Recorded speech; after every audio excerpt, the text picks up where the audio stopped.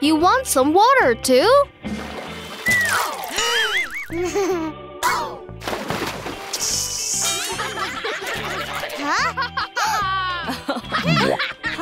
You silly! Fish are already in the water, so they don't need to drink. Some fish do drink water, and some don't. Do you want to find out why? Yeah! Let knowledge click! Do fish drink? It depends where they live. Salt water or fresh. Oh! Yeah! For fish that live in the ocean, the water is super salty. More salty than the fish body.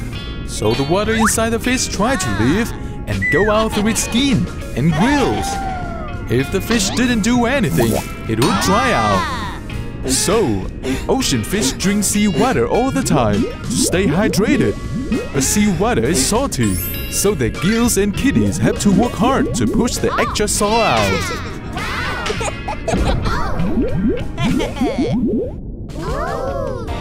Freshwater fish are the opposite.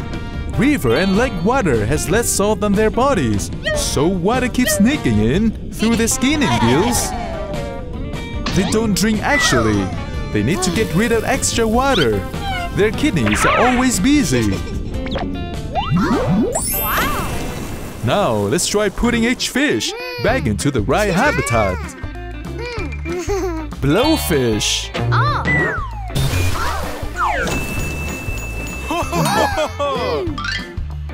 Catfish. Dad and I once caught one at the lake.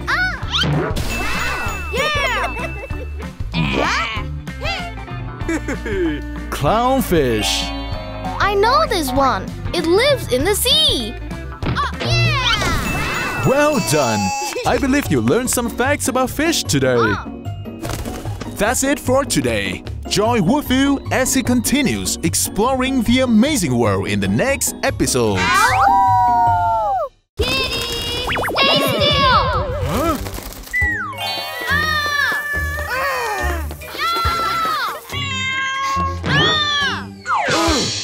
Huh? Wolfoo, your cat doesn't like water. Do you know why most cats are afraid of water?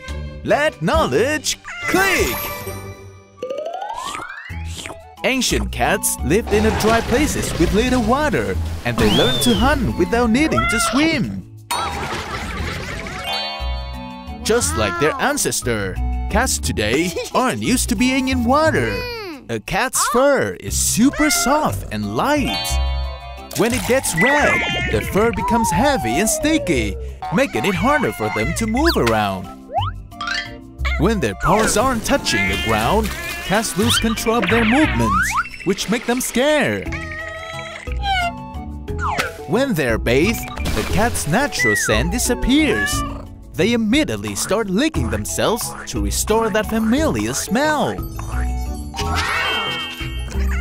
So how can I keep my cat clean? Brush their fur to remove loose hair and dirt.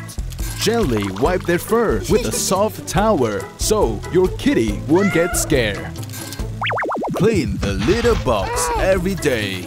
If your cat is really dirty, ask an adult to help give it a bath.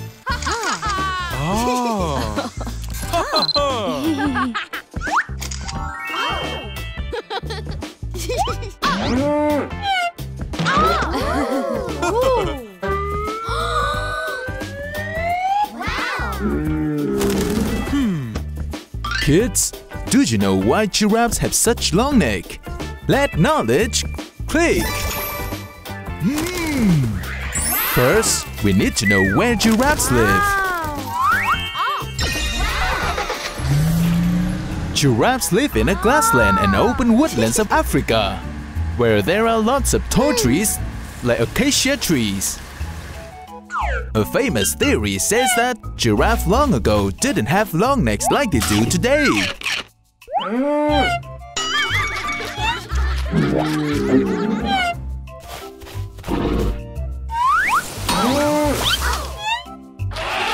Animals that were shorter could only eat low leaves, so they had to compete for food.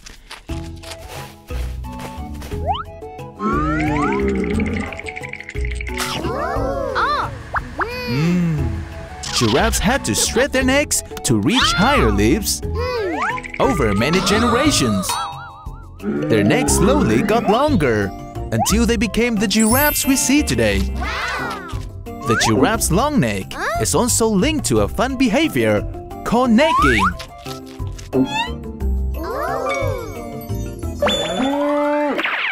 Necking is when the male giraffes use their long necks to strike each other to assert their dominance. They swing their necks at each other until one gives up, so having a longer, thicker neck means a better chance of winning.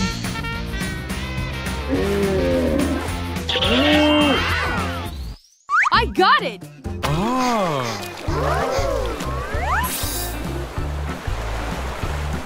Ooh, I'm so thirsty. Oh! So salty! I'm sorry. Sea water isn't for drinking, dear. Why is it so salty? Did someone put salt in it? I'll tell you why. Let knowledge click. Rainwater falls to the ground. As it flows, it wears away rocks and soil.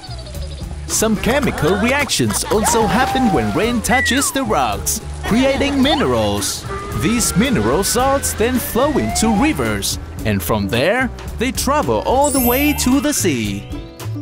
The salt stays in the sea because the water doesn't flow away. Then the sea water evaporates up into the sky, but the salt stays behind. Little by little, more and more salt is left. And that's why the sea is salty. Wow! There's another reason. The sea also gets salt from underwater volcanoes deep beneath the ocean. There are thousands of volcanoes working under the ocean. When seawater slips through cracks and meets the hot lava, it picks up more salts and minerals, then flows back into the sea. Wow! That's why seawater is too salty to drink, but it still has many other great uses. You can swim and play in the sea. Some things in seawater are even good for your skin.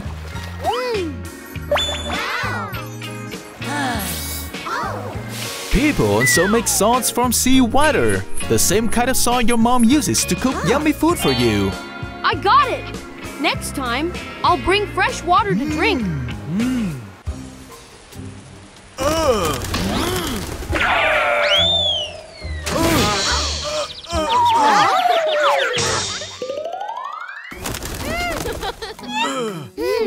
But why does it rain? I'll tell you why. Let knowledge click. When it's sunny, the heat makes water from rivers and lakes evaporate. That means it's turned into tiny water drops and go up into the sky. As the drops go higher, they meet cold air. Then they stick together and make clouds. When the clouds get too heavy, they can't hold the water anymore. The drops fall down to the ground. That's called rain. Some of the rain goes into the ground and becomes underground water. Yay! That's called the water cycle. But how can we know when it's going to rain?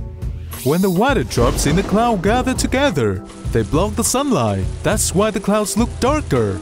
It's like thin glass is clear, but thick glass looks dark. Clouds work the same way. Oh, so the darker the clouds, the more it's going to rain? Exactly. Dark clouds are a warning. Big rain is coming. Run inside or bring a raincoat or umbrella if you need to go out. We got it!